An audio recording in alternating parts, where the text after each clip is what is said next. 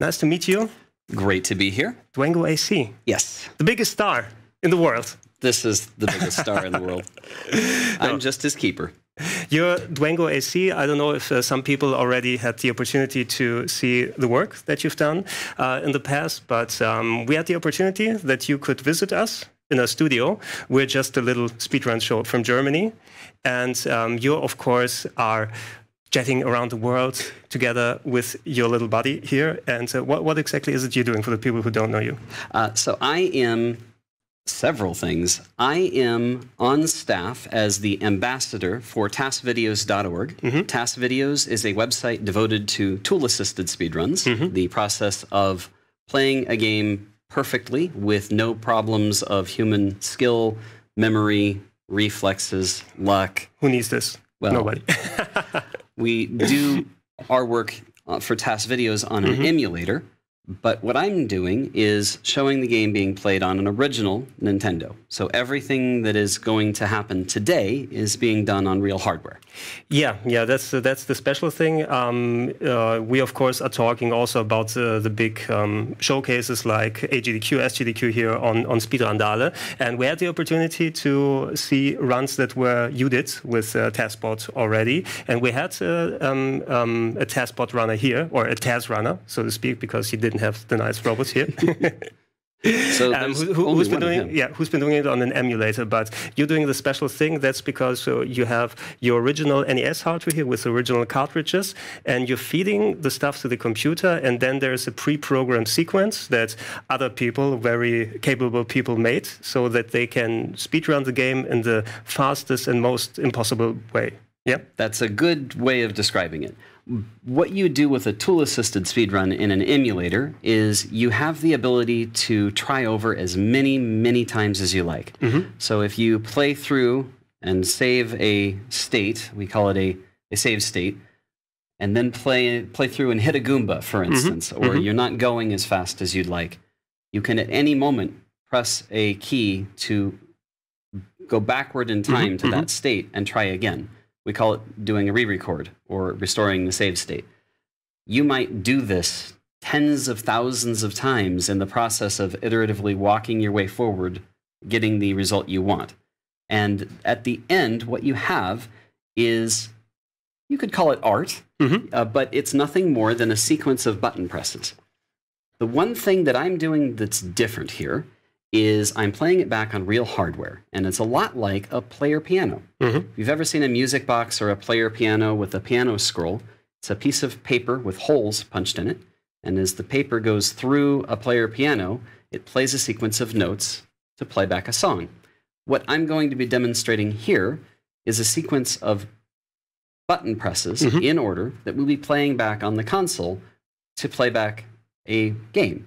Yeah, from start to finish. So essentially you have the pre-recorded sequences on the computer here, but you're feeding it through the controller. That's why, I think you have a light-up controller, light-up here. So you see which button is being pressed, actually. And then it's fed through the controller port right into the console. So if somebody were able to replicate exactly these button presses, you could do it just on a normal console like this. The runs that we're going to see here, fortunately you brought enough time with you in some games that we're going to do multiple episodes here. This episode we're going to show some Mario runs on the NES. And these are not runs that you made specifically yourself, but these are runs of other people. That's correct. And you converted it, so to speak, so you can run it through your device here. Yeah. That's correct. The particular run I'm going to start with, as you might be seeing shortly, is Super Mario Bros. 2. This is a warpless run. It was made by Aglar and Andrew G. and submitted to TASVideos. All content on TASVideos is released under a Creative Commons Attribution 2.0 license, which means that I'm able to show it here as long as I say where it came from and who made it. The authors spent a lot of time making this particular run. In this particular case, their re-record count, in other words, the number of times that they backed up and tried again, was 26,553 times. That's a weekend, or 500 weekends. So the interesting thing about a human speedrun is you might grind it out over the course of many weeks of practicing. In the case of a game like Super Mario Brothers 3, which with Mitch Flowerpower, who's a friend of mine, he spent 10,000 hours or some absurd amount. But it shows. It shows. It shows. Yeah, it shows. He started figuring out how many hours he had played Super Mario Brothers 3, and he calculated that he had probably played it 10,000 hours. Which is way higher than most people. I believe him, but you're alluding to, of course, if you want to play it like this, you have to have the constant training. If you're doing it in a task, you can let it rest a bit. You can go later. You can, when you have the mental the mental facilities to just think about it, how this is going to work, and then you can take your time to make such a speedrun. Right. The difference is this definitely took many, many, many hours to make. But you have all the time in the world to perfect it. And it takes a different set of skills to be a real-time runner than it does to be a speedrunner. In particular, a speedrunner needs very, very good reflexes, twitch reflexes, if you will, hence the name of a particular service. But never heard of it. Yeah. If you are doing a tool-assisted speedrun, those tools mean that twitch reflex no longer matters. When you're doing a tool-assisted speedrun, it's almost like using what I would call a chorded keyboard. Say you're trying to run right for great justice. You're playing a Mario game, and your job is to press the run button and the right button. You're going to hold both of those buttons down on a keyboard where you've mapped the keys to the original buttons on an actual controller. And you're going to press another button that says, okay, I'm pressing right, and B, you press one more button to advance a single frame. In NTSC consoles from the United States, they run at 60 frames per second. PAL consoles from Europe use a 50 frames per second equivalent. But a single frame is, at least for this console, 16 milliseconds long, 16.6 milliseconds long. It's a 60th of a second.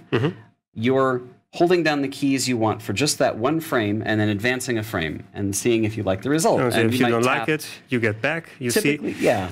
Yeah, and from the test runs I've seen, I think the stuff you're going to show today, maybe I've seen it years ago and I forgot it already, but I'm always very impressed because we're going to discuss it when the run starts because we have time then, because we're not playing this much underneath, but there's some discussions about how are test runs perceived compared to, so to speak, real runs, but that's not kind of the right description because a test run is also a real run. This is just a different kind of category. You wanted to start with Mario 2? Yeah? I do. Let's start with Mario 2. Run. Yeah, and then we're going to discuss the game and a little bit about test running. Yep. So what I'm going to do is I'm going to hold down the reset button. So when I hold this reset button and start sending button presses to the console, when I let go of the reset button, then the time starts, so to speak. Yeah, pretty much. So 3, 2, 1, go. All right. So this is a warpless run made by Aglar and Andrew G. It's actually a little bit of an older run. It has not been surpassed. What's interesting about real-time runs is they're often improved over time, and you always have a little bit of wiggle room to make things faster. As you can see, the gameplay you're seeing here is really precise. A human runner would not necessarily be able to move as quickly and as smoothly as you see here. Also, there are some glitches that you can take advantage of, like this one right here, where you shove yourself through the floor. Of course, of course. Some runs are what we call RTA viable. In other words, real-time speed viable. A lot of the runs that are done by humans are influenced by tricks discovered through making a tool-assisted speedrun. Yeah, the good thing with doing such a tool-assisted speedrun is it shows what is capable in the engine. Stuff that wasn't supposed to be done by humans, so to speak, but sometimes there are things that can be found out that can be translated for stuff that people can do. Maybe very capable people, but it also helps influence other mate runs. Yeah? That's right. Well, this particular run is all the way from 2011. There are probably only a few frames that could be improved. And in fact, having talked to other members of our community like Maru, there are known improvements to this task, but not many.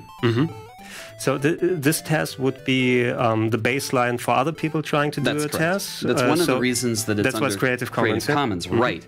As long as you provide attribution, you can build on the work of others, which I really like that sampling aspect, and it helps a lot. Now, that was deliberate, as you might have imagined. Okay. It looks pretty strange, though. A lot of times you see using damage to take time in ways that would be far too risky for a human to do. I imagine if a human could pull that trick off, they would probably do it. I regret to say that I'm not as familiar with this specific run enough to know for certain if, in fact, that is an RTA viable run or technique. But so there's some other things. We know exactly where the door is going to be. With frame precision, we entered that door the very first opportunity it was possible to do so. And the very first frame you could do it. Yeah, exactly. that's always kind of... It adds up over time, because such small things that can be done perfect in a tool-assisted speedrun, like entering a door or, let's say, catching the ball at Castlevania or something. This is stuff, of course, you can train it as a normal speedrunner, so to speak, but you're losing always a little bit of time here and there. And at the end, it adds up. What's fascinating about this particular run is Andrew G is well known in the RTA community for having an extremely fast time on the original Super Mario Brothers. His time of SMB1 is within a few seconds of the tool-assisted speedrun. Okay. He's a very rare crossover that has the patience to do tool-assisted speedruns and the Twitch skills to be a real-time runner. But that doesn't necessarily mean that there aren't a lot of people who do both things. Or that there aren't a lot of people that communicate back and forth between the two communities. Oftentimes, the route that is used in the first attempt at a tool-assisted speedrun was developed by real-time runners. And very often, as the task is made, glitches are found that are then incorporated into real-time runs, and it's a very symbiotic cycle. Yeah, especially you talked about Mario Bros. 1 or Super Mario Bros. 1. That specifically, there are a lot of videos around that it's been analyzed to hell and back, so to speak. Yeah. And with all the waiting for the times the buses are coming and these and everything. So there's very specific stuff that can only be found out if it's analyzed, like being made for a TAS run or really stripped down. And otherwise, it wouldn't be possible just to know about these things, how to improve on it. As you said, if the guy who made the run came within very little time to the test run of Super Mario Bros. 1, then it has to be a very, very capable fellow. Yes, Andrew G is extremely capable. That looks very funny to me. By the way, this particular character runs faster while holding an enemy, so that's why you'll frequently see Toad being used. Yeah, it's most of the time. Yeah, you have differences in the characters here. I think I used normally back in the day Luigi because he jumped far, or the princess because she could levitate a little bit. But of course, it's sensible if you don't need this assistance to use the character who's just the fastest. In fact, you won't see the princess used at all in this speedrun because she is one of the slowest characters. And here you'll see some enemy tricks there to be able to avoid them down. just in the yeah. All right. Yep. And all kinds of speed tricks that are just so much fun to watch. That guy drove me crazy when I was a kid. The mask flying around. It was very scary. Yes, that was a pretty nifty trick where you can, on the same frame you go through the door, you can pick up the enemy. Which was very time-saving. And then that's just showing off. The run into the mouth, that was timed exactly so that the very first frame you could go through the door was the first frame you... Yeah, so to get in the very first frame, and now it was quite a fast boss fight here. Yes. Essentially one hit, but he got all his hits in with the way he threw the thing there. Correct. There's some things I want to talk about what you're seeing on the screen. One of the things that is different about this console compared to what I experienced as a kid is it looks really good. And now this is absurd. This is, why? Because you can. It's early Monday here. I'm not quite woke up, so I could be dreaming this, but it feels quite surreal now. Yes. Yeah, you were talking about the quality of the console, of course. This is a real NES, yeah? Yes, this is a real NES. Now, this is what's called a US top loader. This particular console has a single modification done to it. The raw RGB, red, green, blue color is being extracted from the video board, the PPU. And it's been modified with a connector so that we can get to SCART. And from SCART, I'm going into an OSSC, an open source scan converter, which is possibly visible right here. That particular unit is converting the analog RGB signal over SCART to HDMI, which is then being fed into the rest of the broadcast equipment here in the studio. How was it? I used back in the day with my console always RGB SCART here in Europe because it was the best possible signal. You could get here very sharp, sometimes a bit too sharp for some of the games. Was it a progressive signal or an interlaced one? That's what's the most interesting about the original Nintendo and even the Super Nintendo. We call them 240p. One thing you can see is that this says it's 262p. 262p. Okay. That's the number of Never heard of it. horizontal lines that are being detected. And what this is doing is it's line doubling. As you probably have experienced, old CRT monitors used an interesting technique to be able to fluidly display an image on the screen. They were interlaced. They would show every odd number line, and then they would go back to the top and draw every even number line. Yeah, it flickers very fast, so you have the impression there's a real warmful image. Exactly, as the phosphor would retain the image. What's fascinating about what Nintendo did is they made it progressive. They did 60 frames per second by making it 240 lines instead of 480. So they halved the number of lines, and in this case it's a little bit weird, it's 262 lines, but there was something called overscan, where the actual area you could see was smaller than the area being drawn, and that was to hide the places on the edges where the CRT gun, it would go too far. Yeah, and then go to the next line. Yeah, every CRT television had a different thing, so there was always... Yeah, and if you had games, if you had television shows or something, you always had a little bit of overscan that was supposed to be cut off. Because you didn't want to see the jagged edges. So they would make games with the expectation that you couldn't see all of them. So it's kind of a complicated bit of history, but effectively what Nintendo did is they took an interlaced CRT, but gave it effectively a progressive image, because... They're sending the same lines over and over again. And that means that on an original CRT, you would see some interesting combing-like effects, but the raw console is running at a full 60 frames per second. So by extracting this RGB signal, we're getting all of those progressive frames. This is running at a full 60 frames per second. So it would have been kind of a fake interlaced mode that's been sent out originally. Yes. And now you can benefit from the modern advances, so you can get a really clear signal out of the NES. And yeah, we had already worked with an OSSC here, but I wasn't able to get the signal to work, play nice with the stuff. You thankfully have already more experience with everything here. It's very, very impressive, because we were back in the day either playing with the RF connectors, so to get the console through the channel, or otherwise with composites. And that was the best you could get out of an NES. And to see an original console, of course the newer model, but it's still 25 to 30 years old. To see it, to look as good, and to work with all your stuff you have here. There's just so much silliness going on in this game. It's frying my brain. Yeah, that happens a lot. And that's the fun thing about tool-assisted speedruns, is they're pushing the hardware, the physical console, and the software, the code, the actual game as it was written. I'll say this slightly odd. Sometimes people accuse me of cheating. Or I also make tool-assisted speedruns. I have released my own runs and been told I was cheating. Well, no.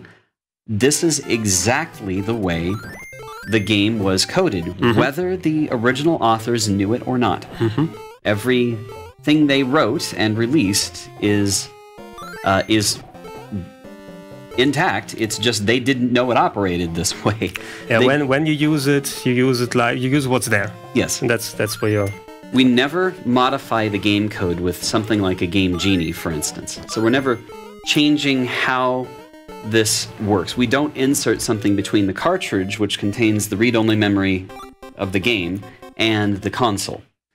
So the modifications we've done to this console are exclusively quality of life. Just the video out and stuff like this. Not some game genie in there or something. Yeah, this particular console also has a cable that we've specifically made. This is looks like a headphone jack and a couple of wires. For runs that use it, we can connect this to this specially modified console to reach the reset line. Okay. So instead of physically pressing a reset button, TASBot can press the button. And so that allows us to do runs that might do a soft reset for various reasons. Exactly, yeah. There's some runs where you have to save, do a soft reset, restart the game or something. You have been to quite a bit of the big, I want to say tournaments, but then the tournaments like AGDQ, SGDQ, the big showcases. Fundraiser, charity the fundraiser, the charity runs and everything there. If we're going to do one here, you're of course welcome to come over again. Well, I did come over for European Speedrunner Assembly, Speedrunning Assembly. That was in Malmö, Sweden. In Sweden, yeah. Yes, that was just a few days before the recording of this episode, and we in fact showed Super Mario Brothers 2, but not how you're seeing it here. Not this version here, but a different version. But maybe we'll show you that. We have to see. Now, first, when we finish this up here, it shouldn't take that long anymore, I think. No, we're coming up. What's our current? We're about 30 minutes. This whole run will be complete in less than 5. Okay, it's a little bit faster than my time because my first speedrun was 5 months. No, I took to finish the game. No, but you were it's like the ESA, like the SGDQ, AGDQ runs there, and there you're presenting different runs with the TASBot. How did you come to the idea to do this way? It's a really interesting question. So first of all, TASBot is sitting here on the table. He has been my buddy for the last several years. I first started working with this setup more or less in 2013 in preparation for AGDQ 2014. Awesome Games Done Quick 2014. GamesDoneQuick.com. I know I'm chilling a little bit. That's no problem. We love the work all the people and all the runners are doing over there. And you specifically chose Rob to be the visual representation because you needed something to be the face of TASBot. Otherwise, it's not really corporeal. No one's pushing buttons, and otherwise people are sitting there and watching. He's doing the work, so to speak. Then. At that time, things were very different. I was not on staff for TAS videos, and I had seen Games Done Quick events and found them to be very fascinating. I wanted to be there myself, so I had this crazy idea of becoming a speedrunner, and I tried to practice the game Scribblenauts Unlimited. And I discovered very quickly, first of all, it wasn't a good speedrun game, and second of all, I'm not that fast with a mouse.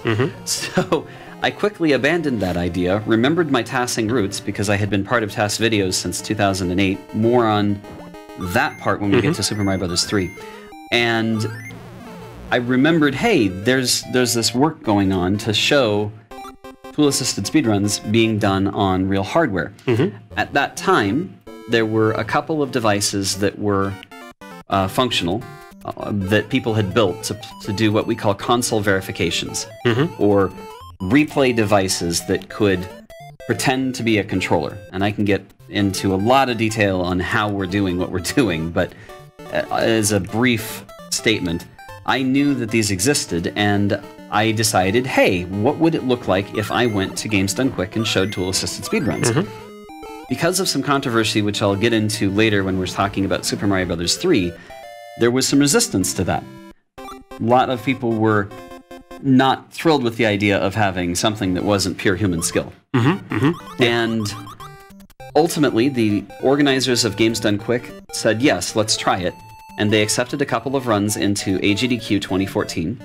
In the process of setting up for that, I worked with True and other folks in the TAS videos community to make a replay device, a new one that was a little bit less, I would use the word janky, a little less unreliable than a breadboard, a just bunch of wires shoved in, connected to an Arduino.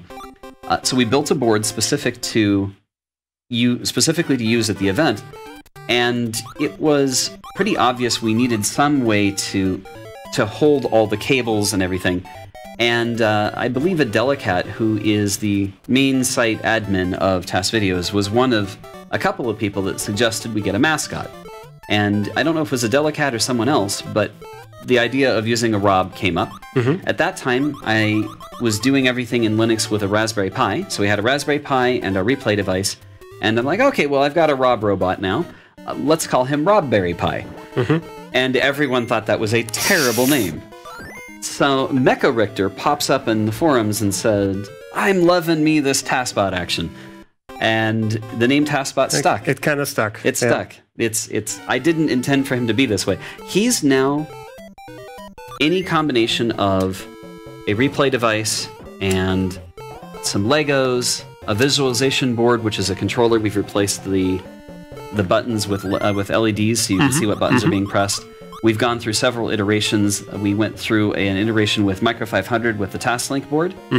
That's who made this visualization board.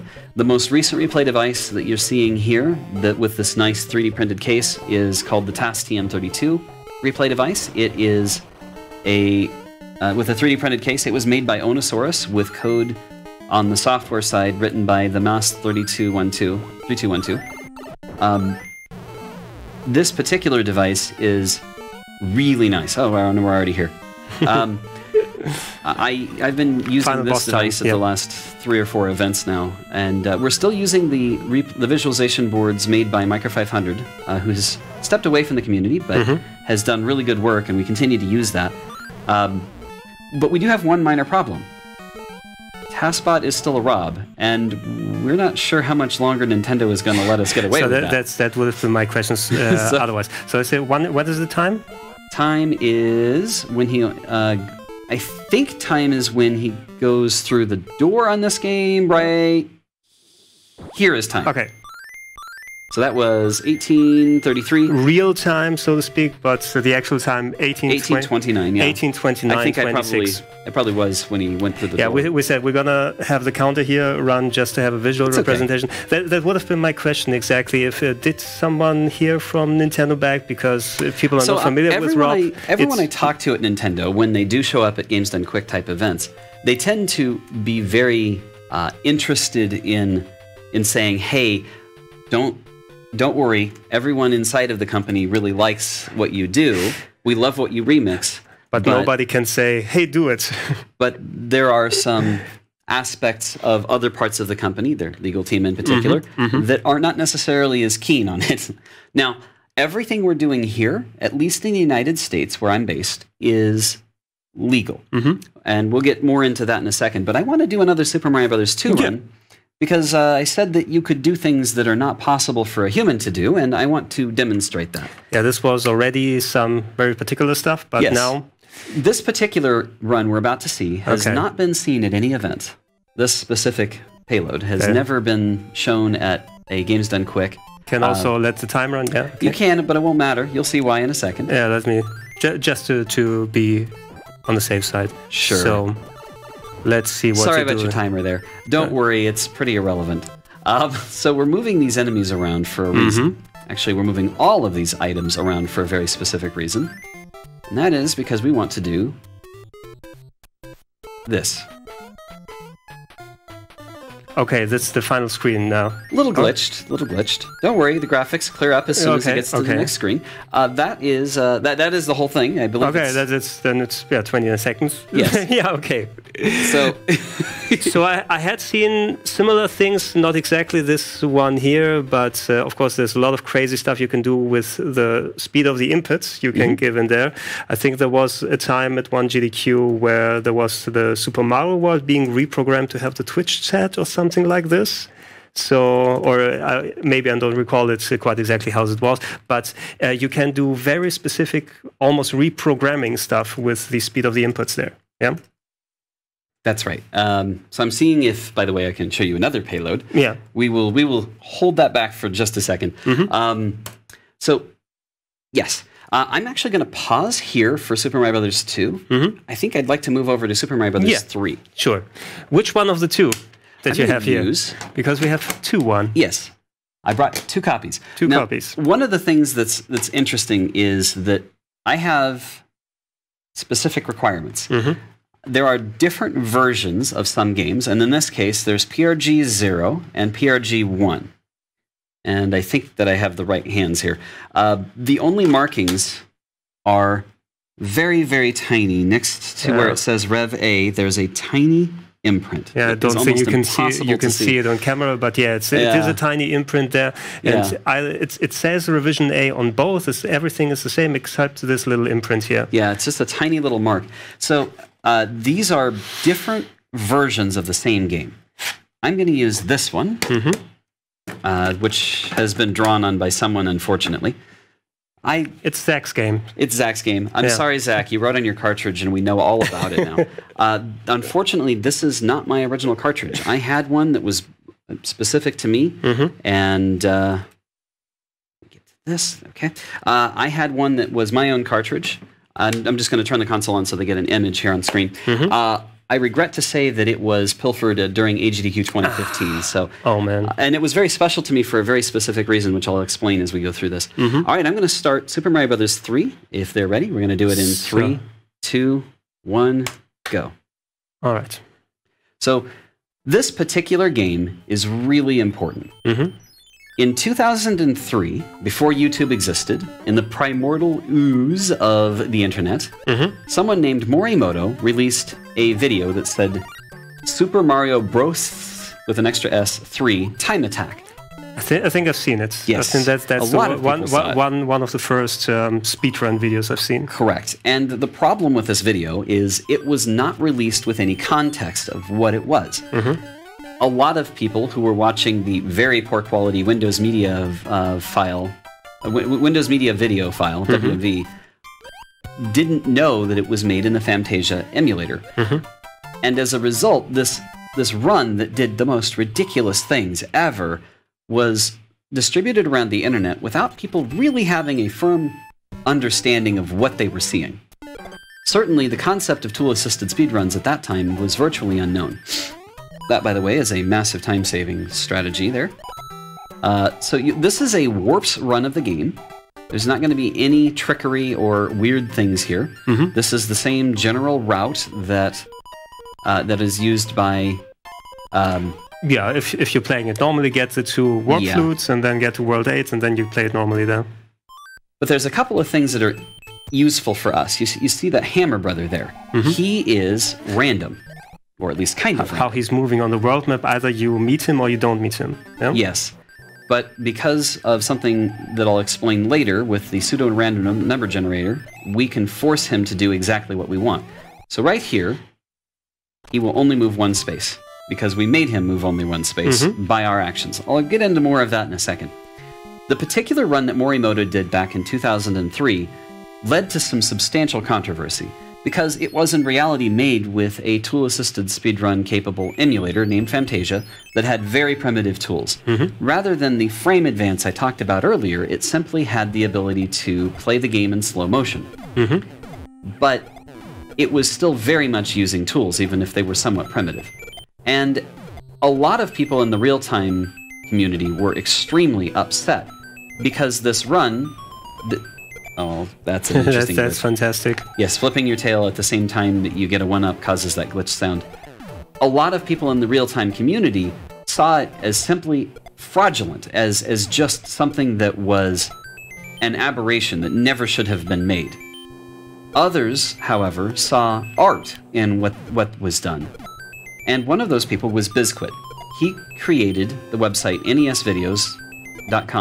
Well, not originally .com, it was actually at a different address, but he made a website to catalog tool-assisted speedruns and did one very specific thing that helped a lot. He specifically made sure that every single video that was encoded had a disclaimer saying, this is a tool-assisted speedrun. And really, the reason there was controversy is because it was akin to the doped Olympics. If you had someone show up at the Olympics who was doping, who was using enhancements, and they didn't tell anyone they did it, that wouldn't be very fair. And that's why the real-time community was so upset about this new thing that had happened from Morimoto. It looked so dirty to them. And the reality is, if you're going to compete in the doped Olympics, you need to tell people that you've been doping. In this case, otherwise everybody has to be doped. Then it's equal again. That would make for a very interesting show, but let's not do it. There's a lot of moral quandaries there. Good kind of doping. So TAS Videos became the ultimate website at the end of the day. NES Videos became TAS Videos, hosting tool-assisted speedruns for a variety of different consoles. And today, you can go to TAS Videos and find everything from Wii games, Linux games that are Steam games that have been ported to Linux, more on that later, games for unusual handhelds, all kinds of things. And some of them, we can even show, are being done on emulators that are so accurate that we can get the same result on a real console. One thing that a lot of people say we do is cheating is our luck, where we manipulated, say, the hands in Super Mario Bros. 3. Yeah, or how random encounters occur in Dragon Quest or something. Things like that. And the hands in particular are a good example because if you statistically take your odds of how likely you are to get through all 3 hands in Super Mario Bros. 3, the odds are not good. It's something like 1.2% of all runs will have 0 hands. Yeah, you're speaking about when I think it's after this level, there's a part you cross a bridge, and there you have the possibility that the hands coming out and grab you and let you play an enemy a level or something. And as you said, it's a very low possibility to get over this bridge and not getting an enemy. If you would be doing a real run, so to speak, that would be the run killer. Otherwise, because you would getting such a huge time, it's so here now it is. And now we had luck. Exactly. Now, how did we get that luck? Well, the answer is we completely control everything from the purposes of seeding the random number generator. So let me explain it this way. These consoles had no real-time clock. They had no way of retaining state from one game to the other with any kind of consistency, although you could put a battery inside of a cartridge and be able to save game data that way. But most of the time you had no real-time clock. So there wasn't any easy way to use time as a seed for a random number generator. In other words, the only source of entropy, the only source of randomness was the player themselves. Some things you want to have random in the game, like whether or not the hand appears.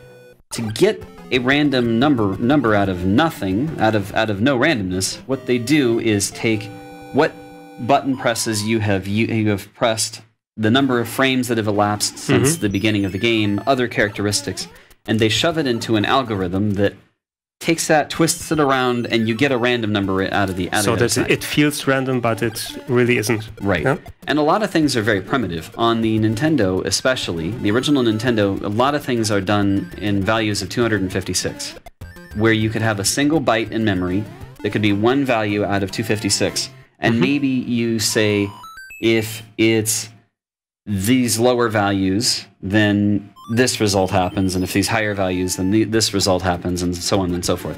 So maybe you might code it and say, hey, pseudo random number generator, give me a random number.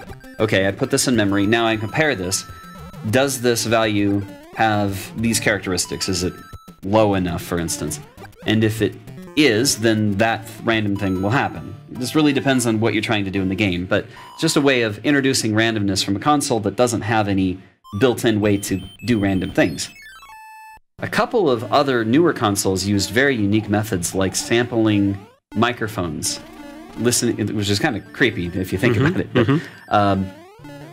But in this case, because we fully control all possible methods of randomness, we are making this console deterministic. That, by the way, is a newly discovered method of getting through this level. You get through this fight slower, but you made it under those spikes faster. So it equals out and you're a little bit faster in the end, yeah? Yes, and you also don't have to be, you don't have to duck down and wait for the conveyor belt. So that's one of the most recent improvements. So this is the same exact route as the run that happened in 2003. It's just been iteratively improved over time. And this particular run was made by... let me pull this up. This was a recently submitted run. In fact, it might even still be on the workbench waiting for publication. See? Oh yeah, this one's not even out yet. So this particular run that I'm showing you is very fresh. It's a premiere. Yeah. Yes. It is. Get down here. Oops. SMB3. Here we go. This was made by... Oh, nope, that's the game end glitch. Where did Mario 3 go? I guess it is not already. It has in fact already been published, which is fine. Mario. Ah, okay. Now, one of the things that can be kind of interesting about TAS videos is there are new submissions all the time. It's actually a very active community. Let me pull up the right one. I believe several people collaborated on this one. While I'm searching for that, we're very near the end of this run already, which is... Yeah, what was interesting, you already talked about the controversy that was back then. Since we started doing this show here in Germany, of course, speedruns are getting bigger and bigger. And we have also this discussion, it won't stop ever. So what is it about the people who are doing speedruns manually? What about the tool-assisted runs? But I always see it like this, and I think it's kind of two sides of a medal, so to speak. I find it especially fascinating watching such tool-assisted speedruns because they're showing me what is really capable in the confines of the game, even if you not have the human factor. So we are finished already. We're coming up on time. This one was done by Maru. The previous one was done by Janisto and others. There's a whole long list of people that have done runs in this category. And time. Yeah, that was it. That was the whole thing. The actual time on this from a console perspective is 10 minutes, 23 seconds. It's also interesting that this particular run is being used as the base for a lot of people because back then it worked. So I also believed in the beginning that it is a real run, so to speak, because it was very show-offy. We've seen the auto-scroller parts here and all the jumping around and getting the lives and everything. So it shows, look what I can do, so something. But of course, it doesn't have to be necessarily like this. Yeah? Exactly. So we're going to do one more thing before we leave Mario for this particular... Unless there's something else you want to cover for Mario, but I have a funny feeling you're going to like this. This was something we showed recently at... and hopefully this actually works, by the way. Okay, let's see. Let's see if it works. We'll find out. So we're going to run Super Mario Bros. 2 again, and... here is the run we are going to do. See what happens. So this also doesn't need a whole lot of timing. It's the same exact sequence that you saw earlier. But we're going to take this in a slightly different direction. Okay, so again with picking up random stuff? Yes. Seemingly random stuff? Seemingly random stuff. What we did earlier was an arbitrary code execution, an ACE. Arbitrary code execution means that you are able to take over the entire game console, which we are sort of known for doing at TAS with TAS blocks at GDQ runs. Before we jump to the end credits, but this time we're going to do something slightly different. Okay. Yeah? Yeah. Yeah, that's a thing.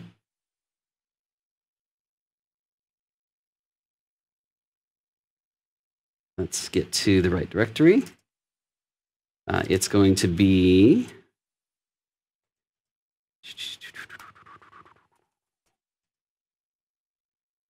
Okay, and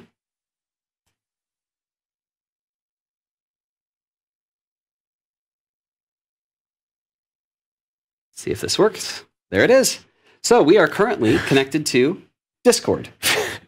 So you just, so to speak, programmed through the controller port a version of Discord, and the NES is getting the internet, and you can have a Discord discussion. Yes. Now, this is, at this time, because it's kind of difficult to connect to a console, it's kind of a one-way client. Yeah. However, we're working on an adapter, a method of having the console send data back to TASBot. So, effectively, what we just did is similar to something that has been seen before. We just connected a Nintendo to the internet through the controller ports, and we made a Discord client that runs on an original Nintendo. It's very limited. We're using only characters that were inside of Super Mario Bros. 2 itself. So there's only a few different... Oh, hey, it's the Moss. Oh, hey, there he is. And now you're actually chatting with other people in the correct Discord channel, and we're seeing this on the screen now. That's nothing pre-prepared here, yeah? For the people outside watching. Yes. So the funny thing is that the Moss3212, who's here chatting, was the one who put together the Python scripting and other work to connect to Discord. So he wrote the software side to get the data in. VI Greytech, who is also here somewhere, made the actual code that runs on this console. Now, it was rushed. We finished it while I was on stage at European Speedrunning Assembly, already running runs. We had some things that weren't quite right. As you can see, there is a graphical bug. When you get to the bottom of the screen, it moves the line that you were at up, which isn't expected. He's already fixed that, and he's working on much more interesting stuff from here. So it worked out in the end, so you could show it on ESA? We did, yes. We showed it during ESA, and that particular segment, just to take a brief pause, and you might ask, why are you doing all this? That particular segment raised $3,000 for Alzheimer's research in an hour. Great. Which was amazing. The most recent Games Done Quick, Summer Games Done Quick 2019 in Minneapolis, was by far the biggest event that we've ever had from a money raised perspective. Was it over 3 million this time? The marathon as a whole raised $3 million for the week, which was absolutely incredible. That was money raised for Doctors Without Borders. I can't pronounce it in French correctly. I could try. That's like Médecins Sans Frontières, but I can't. That's about it, yeah. It's something like that. I am very bad with other languages that are not English, but the long and the short of it is that we were given an hour roughly of that marathon, hour and a half, and they put a game called Celeste, a modern speedrunning game, as an incentive. Yeah. And the incentive they had was $175,000. $175,000 to see that task, and it was met handily. That, combined with other things we've done in the last 6 months alone, means that in the last 6 months we've helped raise over $280,000 for charity. It's been absolutely an incredible year. It's always it's incredible how generous, especially speedrunning fans are. Not only the people, and of course the people who contribute for help to raise so much money for good causes. And of course it shows that especially people are interested in TAS speedruns. And if you say something like Celeste, which is a very impressive game to run by yourself, and I almost broke my thumbs playing it because it's pretty difficult, I have to say. But this is stuff where I also say, if I can do something good and donate money and get to see something exciting like this, why not? Exactly. And one thing that's worth saying is most of these types of events, RPG Limit Break, raising money for National Alliance on Mental Illness, and ESA, GDQ, Calathon, all of these other types of events, MagFest, they all have a common trait. 100% of the money goes directly to the charity. We pay for our own way to get to those events. So we don't take the money ourselves. There's nothing disingenuous going on here. And that has really felt good because I feel like I've been able to make a meaningful contribution to society through the work I've been doing as the leader of TASBot, of the entire community. It's exciting what you can do with the love of video games. Exactly. And do so much good. In this particular case, TASBot as a mascot has led to a huge community that's formed around it. We have 1,800 people on our Discord server. Is it okay if I plug it? Of course. People who are on screen right now are, in fact, at discord.tas.bot. If you want to join our community, by all means, feel free. There are other folks from Germany here, and some of them are, in fact, typing right here. There's so much more I could say, but I will close it off here. This is why I do this stuff, because there's an amazing community that helps create content that works with me to make these events possible, does all of the different skill sets, everything from physical board design to working on the actual tool-assisted speedruns, the software in the background, it's just incredible stuff, and I'm so thankful for my entire community that helps out. We're also very thankful that you took the time, especially out of doing so much good in the world and being around Europe here, to showcase a little bit at our humble abode over here. And we're going to see a little bit more of you at a later point, because we have some more stuff here, maybe show it later on. But for now, I want to say thank you. And it has been a pleasure. And yeah, we showed you have, of course, your own Twitch channel, but this is, of course, more representative of all the TAS people. They can visit you at twitch.tv/dwangoAC. That's correct. Yeah. You have streaming times there, or is it, if there's something you're restreaming? I wish it was more consistent. I have a rather complicated life, because this is just what I do on the side. I have a day job to pay the bills. So I stream when I can, but most of what I'm streaming is the preparation for the types of events where we want to do. I run one of the most complex Twitch streams anywhere from my home. And I highly recommend, if you're interested in what you've seen today, by all means, come in, stop by. There's always something fun happening when I am streaming. Most of the content highlights and then end up eventually on YouTube, on my YouTube channel as well. Yeah, otherwise just come over, give at least a follow, and then enjoy the stuff. So thanks again. We're going to see a little bit from you, and thank you for watching.